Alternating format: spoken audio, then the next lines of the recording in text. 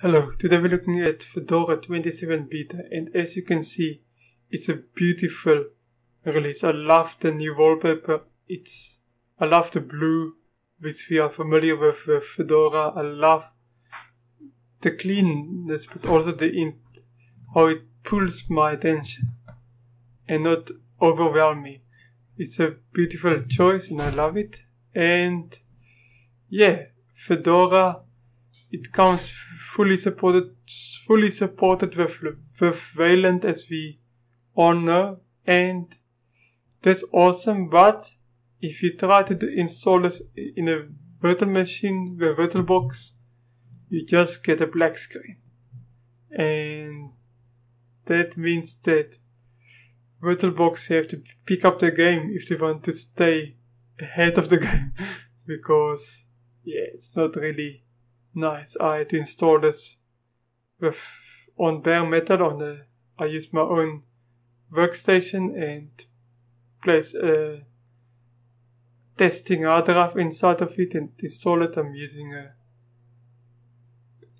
HDMI recorder and Audacity, so it's not my normal setup, but I want to look at Fedora. It's a perfect combination, as this is GNOME 3.26, so it's the latest release. As you can see, it's GNOME 3.26. Fedora 27, it is kernel 3.13.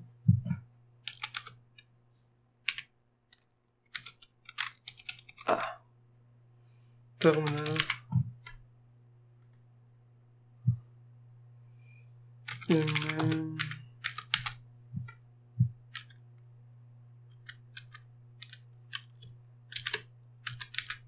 As you can see, it's kernel 4.13, so it's the latest kernel, and it's the latest with GNOME. You can tell it by the new system settings.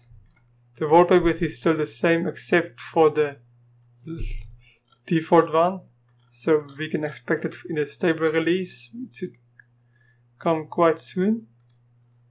And yeah, it's just a beautiful stock experience. As you can see, this is the official release notes.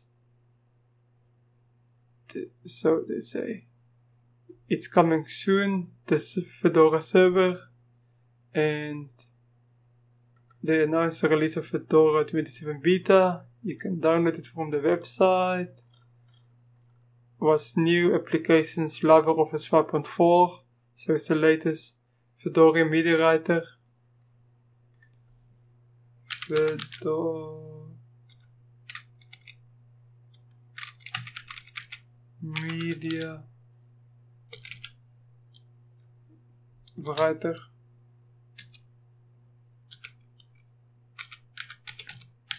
Interesting.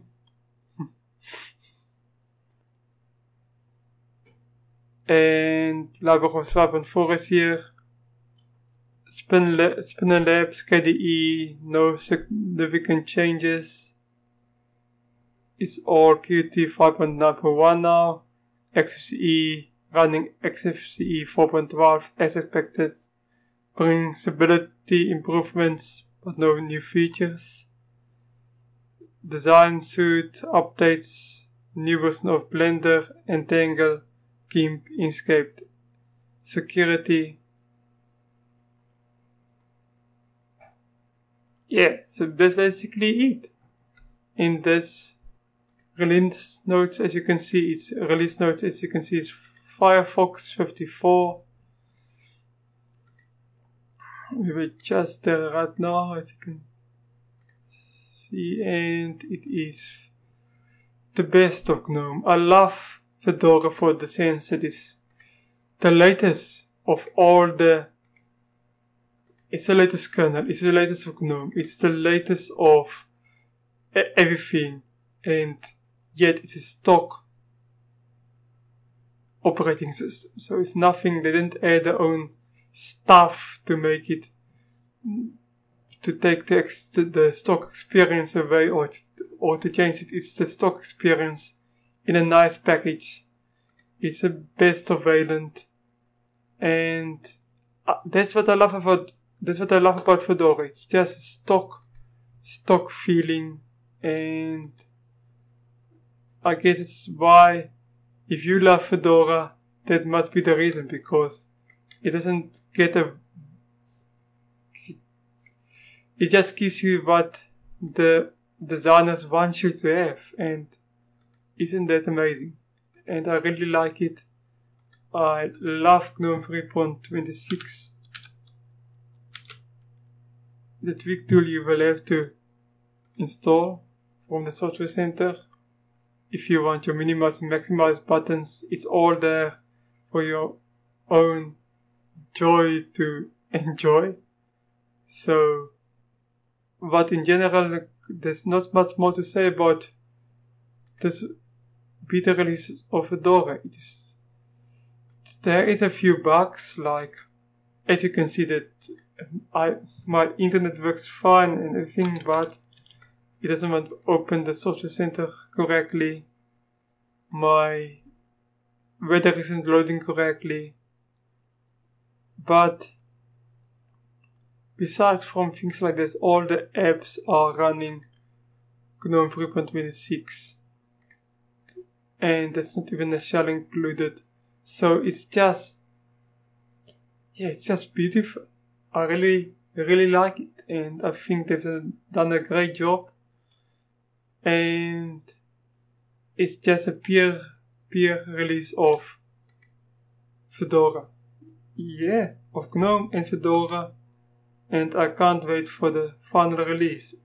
You can report problems and system monitor. It runs at about 1.8 gigabytes of RAM when I'm running Audacity, so it's quite a bit.